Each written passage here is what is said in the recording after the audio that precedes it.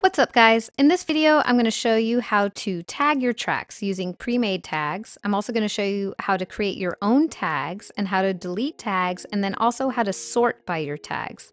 So the first thing you need to do is go to the My Tag configuration window, and that's over here on the right. And it looks like this little tag, and you just click it, and it brings up this panel right here of all these tags that Rekordbox already made for you.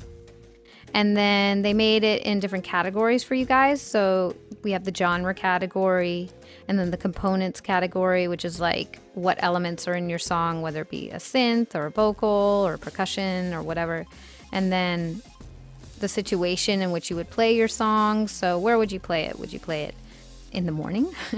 Would you play it on the main floor? Would you play it to build up your set or to wind down your set? And then this last category down here is the untitled column, and that's where you can fit other tags that don't fit in any of these categories. So it just helps you organize your tags a bit more. So first, the way you tag a song is you click on a song. So let's minimize this for a second, and we're gonna get rid of genre. Genre, where are you? Okay, so we're gonna select My Tags, which is right here. And now this shows the tags, and I'm just going to put it over here so you can see it a bit easier. So it's right here, and we're going to open this up. So now to add a tag, you just select a song. So I'm going to select this song.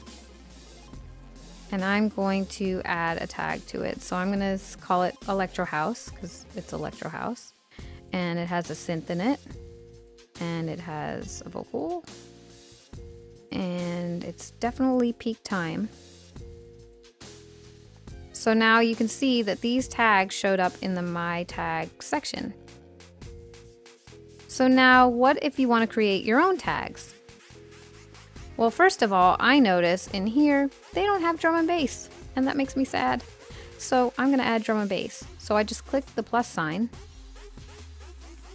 and type in drum and bass. They also don't have dubstep.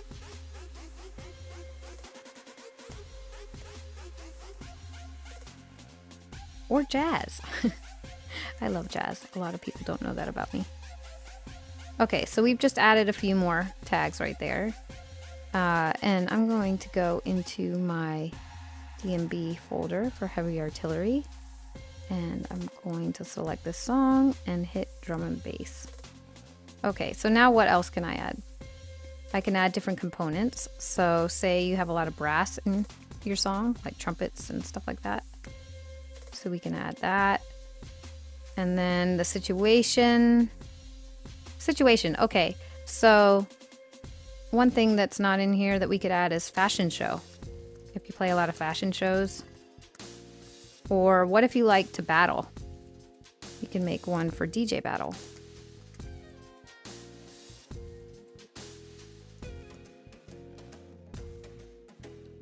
Or for me, how about lessons? So there, and then here in this category, we could add maybe like favorites.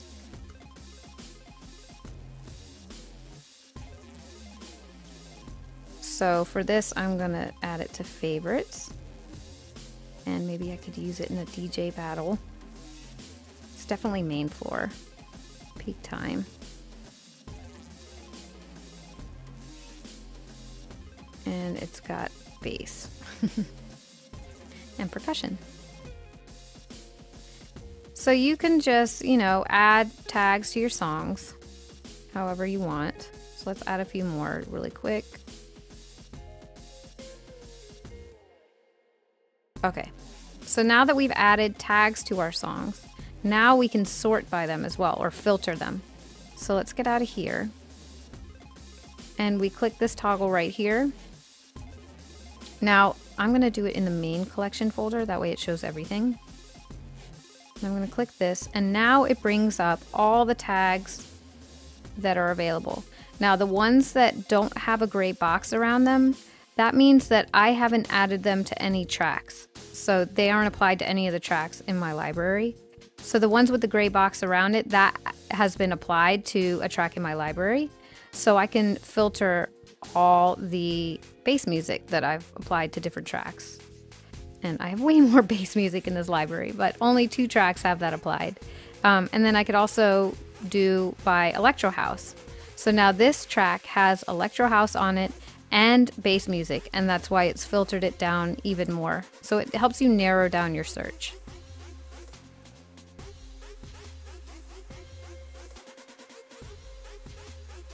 So all these tracks have synth applied to it. And if I click main floor, now it reduces it. And let's click drum and bass. 1 track. So it really helps you speed up your search in terms of filtering things if you like to search that way. So it's really helpful.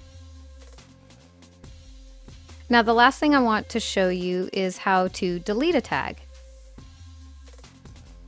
So you just click here and say, okay, I don't really have new disco in my library, so I'm just going to delete that.